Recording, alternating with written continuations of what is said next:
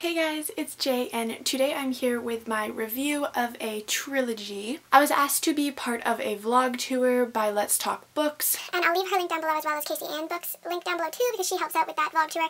I was asked to help review a trilogy for you guys, and the trilogy is the True Blue Forever trilogy, and it includes True Blue, Royal Blue, and True Blue Forever, and these are all by Joyce Scarbrough.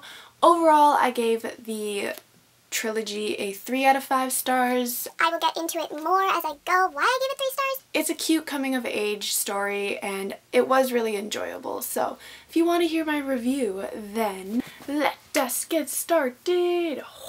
The first book in the trilogy is called True Blue. The book follows Gianna, Wade, and Billy Joe, who are all 6-year-olds, and they are best friends. They've lived on the same street since they were kids, and they swear that they're going to be best friends forever. The summer after 4th grade hits, and Wade and Billy Joe start to develop feelings for Gina, and this is when things start to get a little rough between them all. Then a new boy named Mickey Royal moves to the street, and he causes a little bit of trouble as well.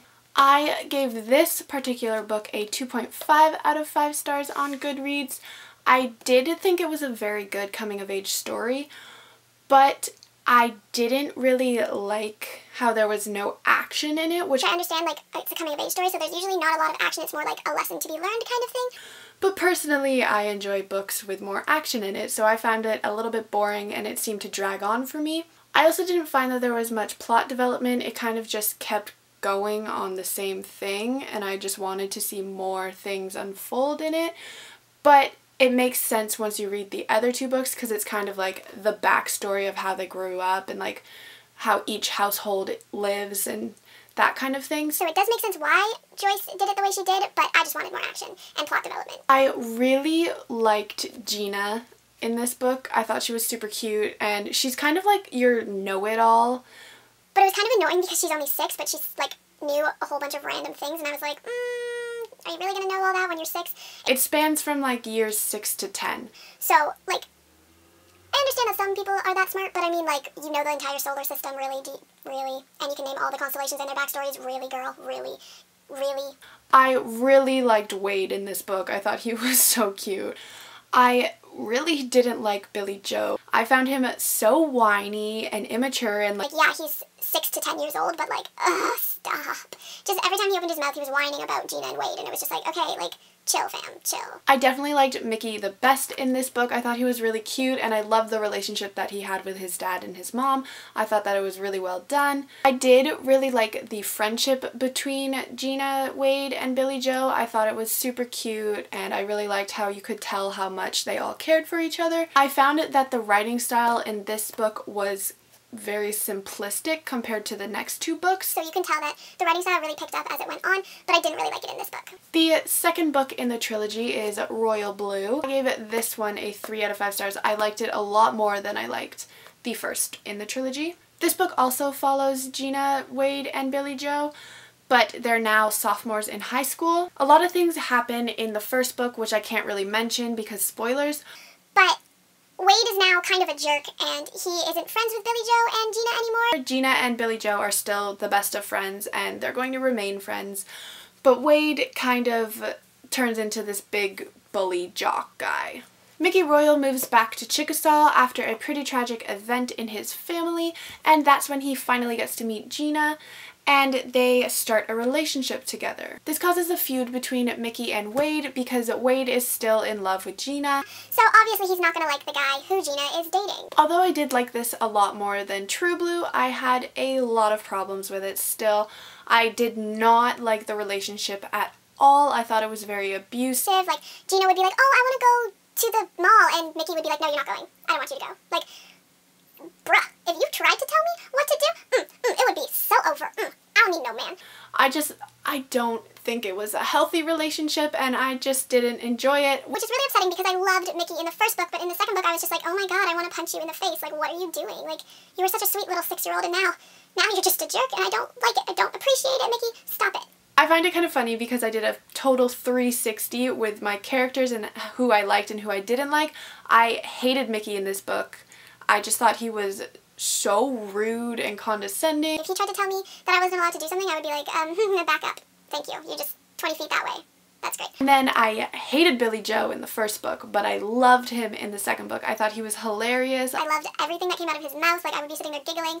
I would love to have him as a friend. I think he would be super fun to hang out with. The writing style definitely improved a lot in this book. It wasn't as simplistic, and you could tell that the author was really developing as a writer, which I really enjoyed. There's also a little bit more action in this book, which, as we know, I was complaining about it a lot in the first book. If you guys check out my vlogs, I was just like, ugh. Definitely enjoyed this one a lot more, and I gave this one a 3 out of 5 stars. And the final book in the trilogy is True Blue Forever, and I ended up giving this a 3 out of 5 stars as well. Although I had so many problems with this book, like, so many problems. Gina and Wade and Billy Joe and Mickey are now seniors in high school, and they're graduating and all their dreams are coming true, and then tragedy hits and things get a little bit interesting.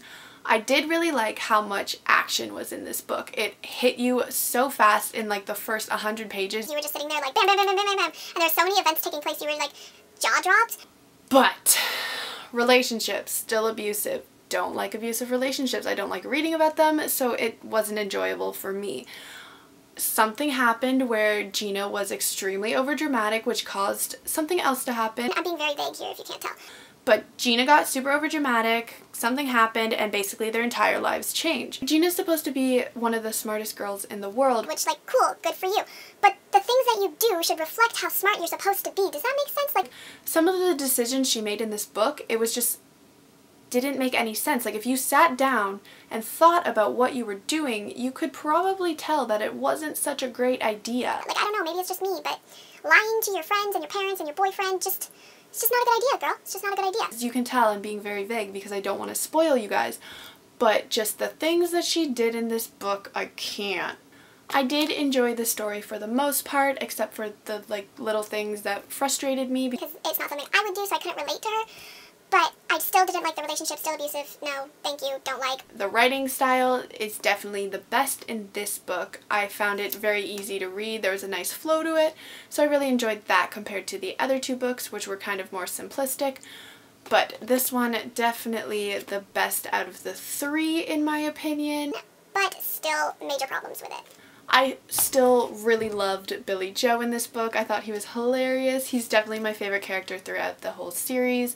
You could really tell how much he cared about Gina, which I really appreciated. Because I would love to have a friend that cared that much for me, which, like, I mean, I do, but you could just feel the love. You could feel the love, so I liked that. So that was my review of the True Blue trilogy. I ended up giving the entire trilogy a 3 out of 5 stars. It's a very good coming-of-age story. I think that it's important to read books like this. But it just wasn't my cup of tea because of the abusive relationship, and I just really don't like abusive relationships, so that always brings my ratings down because I don't like it. If you guys like contemporary, I would definitely check them out. They're pretty cute, and I will see you all in my next video. Goodbye!